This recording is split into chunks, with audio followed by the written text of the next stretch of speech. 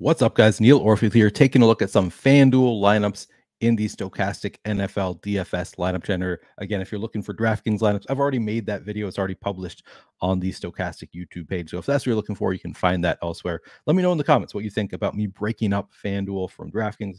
Generally, feedback has been positive so far, but if you disagree with that, I'm still going back and forth on whether I want to combine them, keep them together in these videos. For now, separating DraftKings and FanDuel. While you're coming in, please like the video, subscribe to the channel if you haven't already done so, and hit that notification button so you can get alerts when our shows go live. If you haven't yet signed up for the lineup generator, link in the description of this video. It's just $14.95 per week. You're going to get all of your DraftKings main slate lineups, FanDuel main slate lineups, DraftKings showdown lineups, FanDuel single game lineups for all of the primetime showdown slates.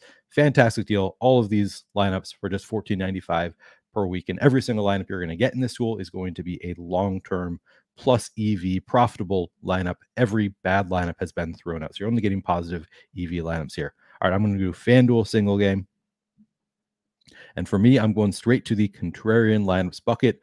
I don't want to have lineups that are going to be duplicated a ton. I want lineups that are going to be pretty unique here so that if I do win, which is really hard to do, I want to win a lot of money. I don't want to be duplicated 2,000 times and, just win, $1,000. I want to win $50,000. I want to win big money here. So I'm going to some contrarian lineups, but I want to be clear. I am making these lineups for the largest field GPPs on FanDuel. If you're playing smaller field stuff, I would just go to the chalky lineups bucket, play some lineups that project a little bit better. You don't need to get as weird. I'm playing the largest field GPP, so I'd rather go to the contrarian lineups bucket.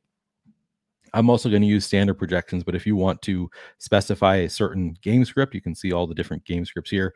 Both teams going over their totals, the top one, both teams going under their total is the bottom one. You can figure it out from there. Pretty straightforward how to use this tool. Now I'm going to go to standard projections, so I'm not going to specify a game script.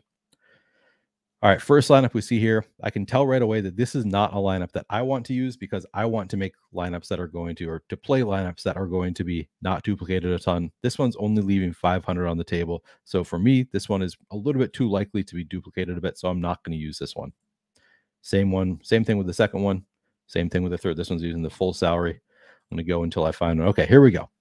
We have Alvin Kamara in the MVP spot. So that means that he needs to be the highest scoring player in this lineup for this to work out. Certainly viable for Alvin Kamara to be the highest scoring player. We've got Chris Olave in there. No quarterbacks in this one, so we don't need to worry about correlation. We've also got the Jaguars defense. So this is a lineup that kind of assumes probably low scoring and also Jaguars offense in particular, not putting up many points, but definitely viable to have Jaguars defense in there, Michael Thomas and Saints defense. So both defenses, Kamara in the MVP, and then Olave and Michael Thomas. Looks good to me. We're leaving 5,000 on the table. Love to see that. Projects well. Definitely looks like a viable lineup to me. So I like this one for large field GPPs. This one, not leaving enough on the table. All right, this one leaving 1,500 on the table and has Rashid Shaheed in the MVP spot. So I think this, you can see here, Rashid Shaheed projects for 1.5% MVP ownership. So he's pretty contrarian. We've got Kamara in here with Derek Carr. So we have the combo of Derek Carr with Shaheed and Kamara. And then we have Christian Kirk, the only representative from the Jags and Saints defense. This looks like a lineup I would play. We're leaving 1,500 on the table. That's about the minimum that I typically want to leave on the table. We're using a contrarian MVP. I think this lineup makes some sense. This is another one that I would play. So there's two. Not going to use this. All right, now we have the kicker Blake group in the MVP spot. This is definitely a lineup where you're not expecting a ton of scoring in the game. You've got no quarterbacks in this one. You've got Blake group in there at the MVP, and then Ridley and Kirk, interestingly, in the flex with no Trevor Lawrence, but it makes sense. You get a half point per reception, not full point on FanDuel, but you still do get a half point per reception. And, still the wide receiver outscores the quarterback on every single play.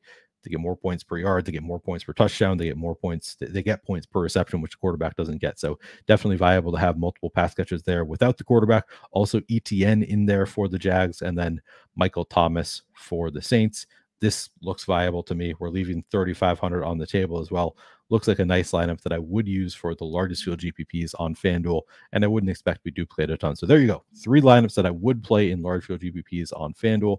Now I'm just going to go through and save until we get to the exposures page and we can see how much we're getting of each player on FanDuel.